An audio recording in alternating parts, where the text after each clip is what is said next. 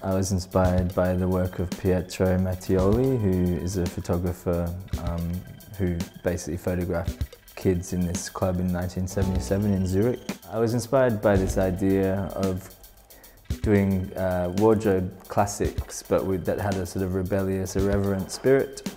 In the styling of the collection, I tried to reflect the characters and the sort of very definite sense of individualism. I loved the knit in this photograph. It kind of reminded me of Iggy Pop, and I thought it was really rebellious. So I referenced that with my cotton knitwear in the show.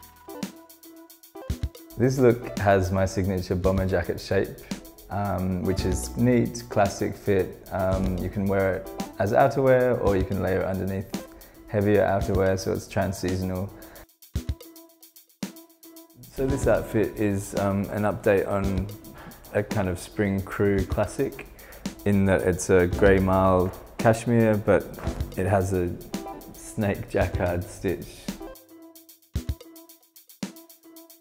This outfit from the show is all about the statements, you know. It's in the Richard Nicoll signature blue, and it's in the python design in jacquard, so it's a playful take on a kind of modern classic.